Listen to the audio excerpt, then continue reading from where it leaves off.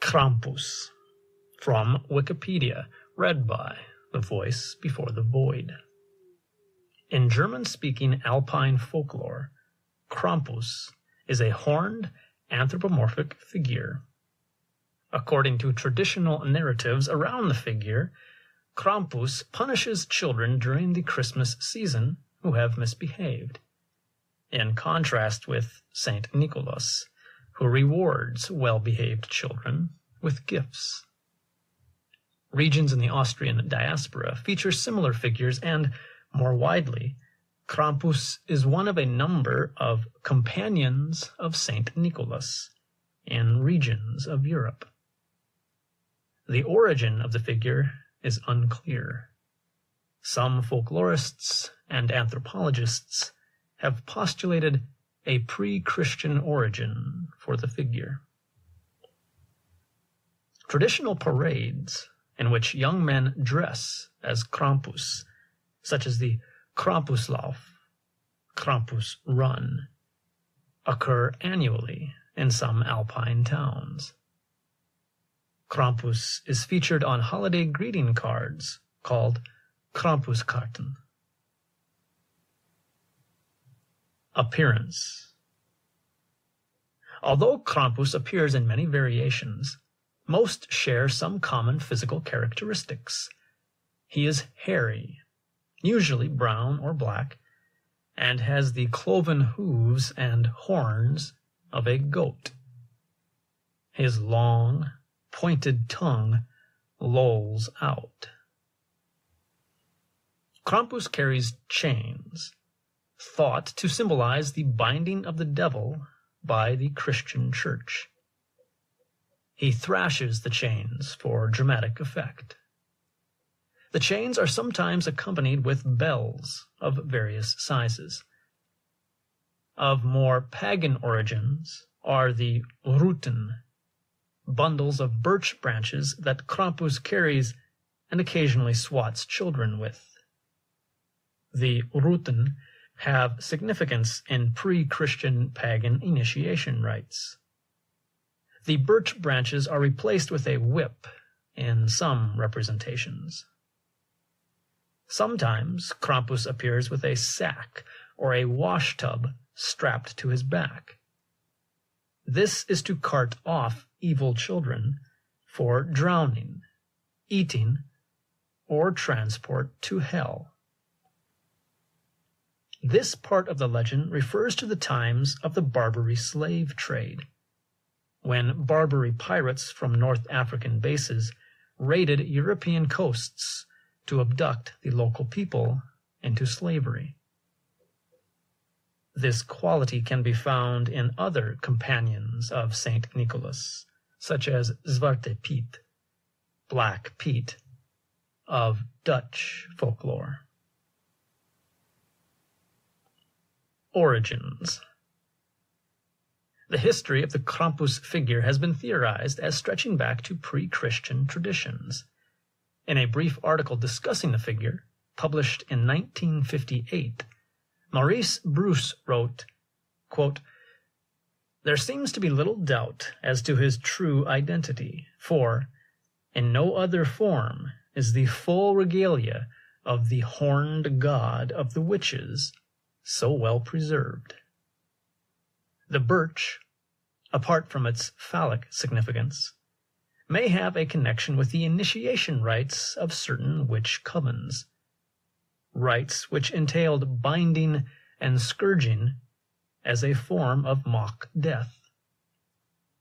The chains could have been introduced in a Christian attempt to bind the devil, but again, they could be a remnant of pagan initiation rites." Unquote. Discussing his observations while in Erdning, a small town in Styria, in 1975, anthropologist John J. Honigman wrote that, quote, "The St. Nicholas festival we are describing incorporates cultural elements widely distributed in Europe, in some cases going back to pre-Christian times. Nicholas himself became popular in Germany around the 11th century. The feast dedicated to this patron of children is only one winter occasion in which children are the objects of special attention, others being Martinmas, the Feast of the Holy Innocents, and New Year's Day. Masked devils acting boisterously and making nuisances of themselves are known in Germany since at least the 16th century, while animal masked devils, combining dreadful comic, schrecklustig antics, appeared in medieval church plays. A large literature, much of it by European folklorists, bears on these subjects. Austrians in the community we studied are quite aware of heathen elements being blended with Christian elements in the St. Nicholas customs and in other traditional winter ceremonies. They believe Krampus derives from a pagan supernatural who was assimilated to the Christian devil." Unquote. The Krampus figures persisted, and by the 17th century Krampus had been incorporated into Christian winter celebrations by pairing Krampus with St. Nicholas. Countries of the former Habsburg Empire have largely borrowed from Austria the tradition of Krampus accompanying St. Nicholas on December 5th. Modern history. In the aftermath of the 1934 Austrian Civil War, the Krampus tradition was prohibited by the Dollfuss regime under the Vaterlandische Front, Fatherland's Front, and the Christian Social Party. In the 1950s, the government distributed pamphlets titled "Krampus is an Evil Man." Towards the end of the century, a popular resurgence of Krampus celebrations occurred and continues today. The Krampus tradition is being revived in Bavaria as well, along with a local artistic tradition of hand-carved wooden masks. There has been public debate in Austria in modern times about whether Krampus is appropriate for children. Krampusnacht. The Feast of St. Nicholas is celebrated in parts of Europe on December 6th. On the preceding evening of December 5th, Krampusnacht, Krampus night, Krampus appears on the streets, sometimes accompanying St. Nicholas, and sometimes on his own. Krampus visits homes and businesses. The saint usually appears in the Eastern Rite vestments of a bishop, and he carries a ceremonial staff. Unlike North American versions of Santa Claus, in these celebrations, St. Nicholas concerns himself only with the good children, while Krampus is responsible for the bad children. Nicholas dispenses gifts, while Krampus supplies coal and the Ruten bundles. Krampuslauf. A Krampuslauf is a run of celebrants dressed as Krampus, often fueled by alcohol. It is customary to offer a Krampus schnapps, a strong distilled fruit brandy. These runs may include Perchten, similarly wild pagan spirits of Germanic folklore, and sometimes female in representation, although the Perchten are more properly associated with the period between winter solstice and Epiphany or King's Day, January 6th. Krampuskarten. Europeans have been exchanging greeting cards featuring Krampus since the 1800s. Sometimes introduced with Gruß vom Krampus, greetings from the Krampus. The cards usually have humorous rhymes and poems.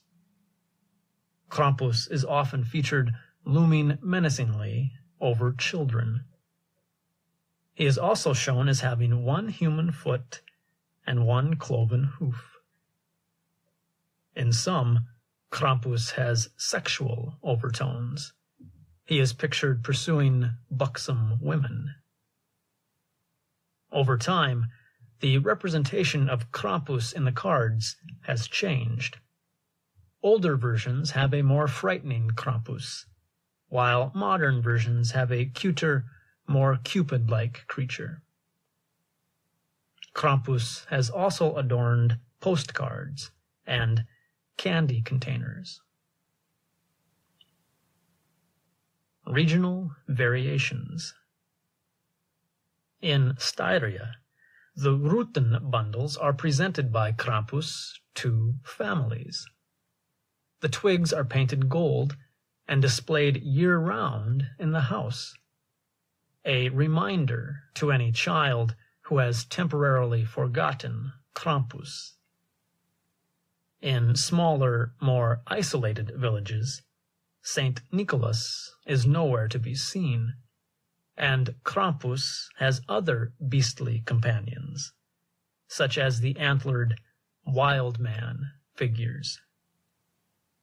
These Styrian companions of Krampus are called Schabmänner or Rauen.